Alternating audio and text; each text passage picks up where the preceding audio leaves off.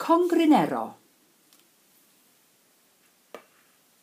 Un tro, roedd llygoden fach o'r enw Congrinero.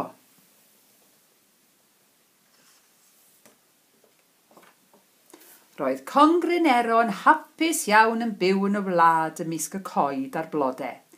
Rwyf fi'n ffrind i bawb yn y byd ac mae pawb yn ffrind i mi, canau'n llon gan eistedd ar gaws llyffant.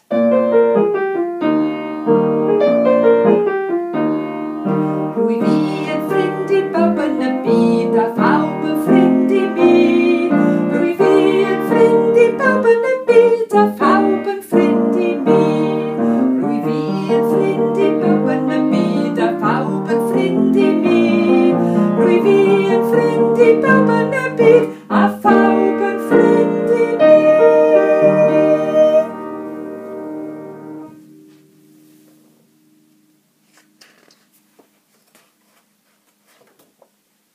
Yn wir, roedd gan Congrinero nifer mawr o gyfeillion.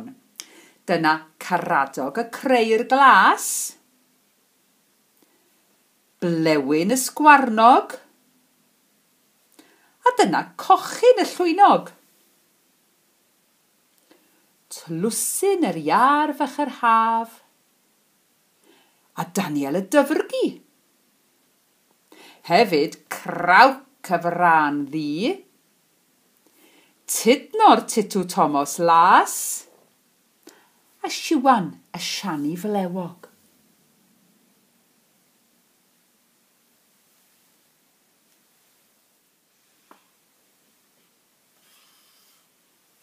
Ond gwyddai ei fam nad oedd pawb yn ffrind i'r llygoden fach. Un prynhawn braf yn yr haf a Congrinero ar fin mynd allan am dro.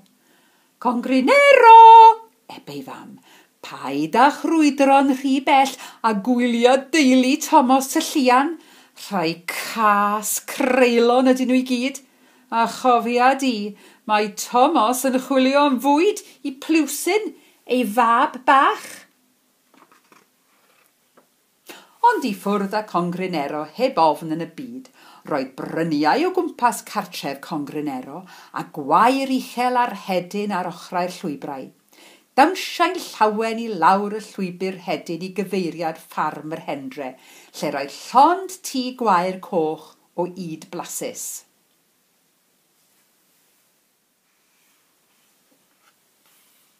Yn sydyn, rhuodd tractor mawr David Jones yr hendre heibio, ond oedd ar Congrinero ddim ofn. Doedd y rhuo uchel a'r olwyn fawr ddim yn ei boeni o gwbl. Yn wir, mi fyddai wrth ei fodd yn cael gyrru'r tractor.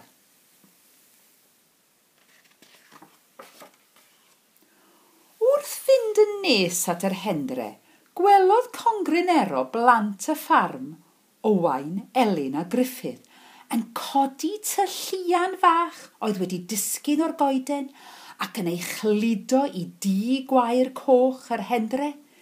Plywsyn, dacw plywsyn bach, ebe Congrinero wrth o'i hun. Plywsyn wedi disgyn allan o'r nyth, Plywsyn wedi disgyn allan o'r nyth. Bydd nawn ag ef, bydd nawn ag ef, bydd nawn a Plywsyn bach, bydd nawn ag ef, bydd nawn ag ef, bydd nawn a Plywsyn bach. Plywsyn wedi disgyn allan o'r nyth, Plywsyn wedi disgyn allan o'r nyth. Bydd nawn ag ef, bydd nawn ag ef, bydd nawn a Plywsyn bach, bydd nawn ag ef, bydd nawn ag ef, awn ag ef i'r tŷ gwair coch.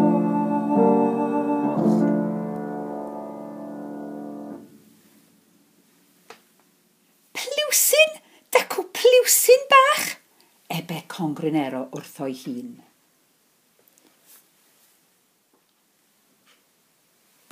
Y noson honno eisteddai Thomas Tylluan ar gangen isaf y goeden yn crio'n drist. Tŵ it, tŵ hw, mae pliwsyn bach ar goll, y pliwsyn bach ar goll, to it, to who.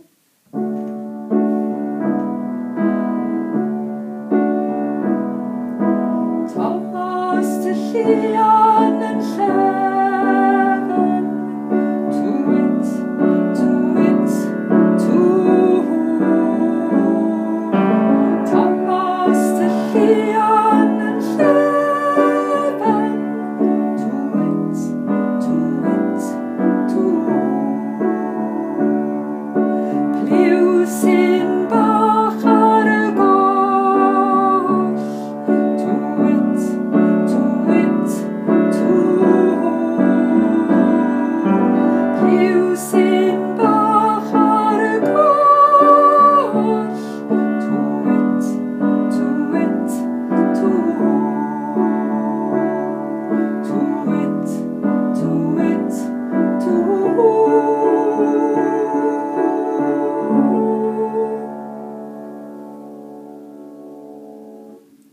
Yn ei wely cysurus, a golau'r lleiad yn disgleirio drwy'r ffenest, clywodd Congrinero y sŵn trist.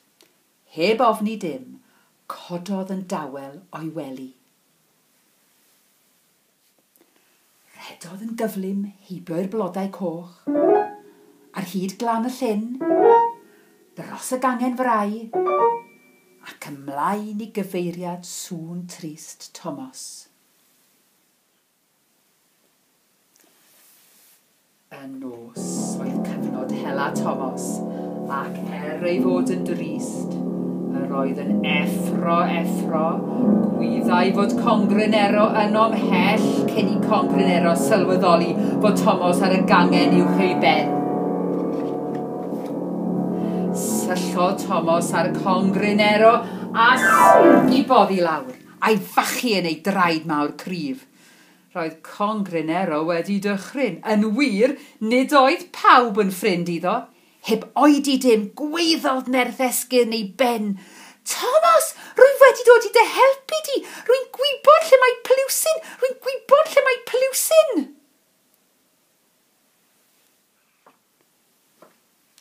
Gollyngodd Thomas Congrinero o'i afael a'i roddi'n dirion i bwyso ar ei adain, yna gofynnodd yn garedig a'i lais dwfn yn llawn gobaith. Wyt ti'n wir yn gwybod lle mae pliwsyn? Dyma Congrinero dewr yn adrodd y stori i gyd am y plant a'r tŷ gwair coch. O, roedd Thomas yn ddiolchgar iddo, a roedd pliwsyn bach felly yn ddiogel gyda'r plantos. Gallai Thomas yn nawr fynd i'w nôl adre ar unwaith.